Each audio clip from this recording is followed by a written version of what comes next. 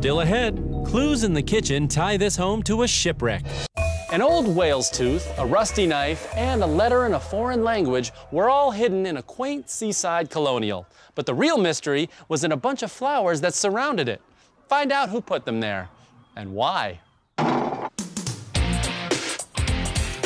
Gary Polachko was one of the few people in his Cape Cod neighborhood who has lace hydrangeas growing in his yard. And he never imagined what they might tell him about his house. When he first moved in, Gary fell in love with the colonial-style home's unusual kitchen ceiling. It's rumored to be made of wood from old shipwrecks, and that sparked his curiosity. After I purchased the house, I went to the library and found out who the owners were. Gary learned that in the 1870s, the owner was a man named Jackson Rogers. But that was all he found. So he got quite a shock while renovating the upstairs. That's when he uncovered a secret stash. Hidden in a ceiling were 2 knives, a medicine bottle, a marble, and a whale's tooth. Maybe one of his kids had saved it, or maybe it was a good luck charm in those days.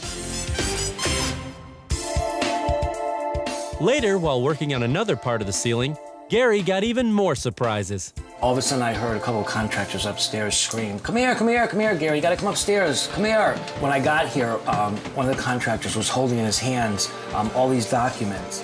The papers contained a familiar name. Each one of them, it was the same name. It was Jackson Rogers. The papers formed a record of the kinds of things Rogers had purchased long ago. This one here, which is dated 1860, and it is actually his shopping list. This is a receipt for a flour, and it's dated 1873. Then there was this one for pounds of oyster crackers, which I thought was kind of funny, and that's dated 1872. Gary did a little more research and learned that Rogers was the captain of a ship, so that could explain that whale's tooth and the large quantities of food he was buying. But there were other documents too, like a receipt for a lady's gold watch, a letter from Rogers' brother, and a ticket for a sea passage. By finding these documents, I would have to say that it gave me a little background into the owner at that time period, because all I had was a name. One document had Gary stumped. It was a letter written in Portuguese. Gary did a genealogical search and learned that Rogers and his wife came to America from an area near Portugal. That may explain the unusual lace hydrangeas out front. They grow abundantly in Portugal. It's something that he probably planted back then when he had this house, and it's still here today. But what did that letter say? Gary hired a local translator to help him find out. Turns out it was a note from a relative who wanted to come to America.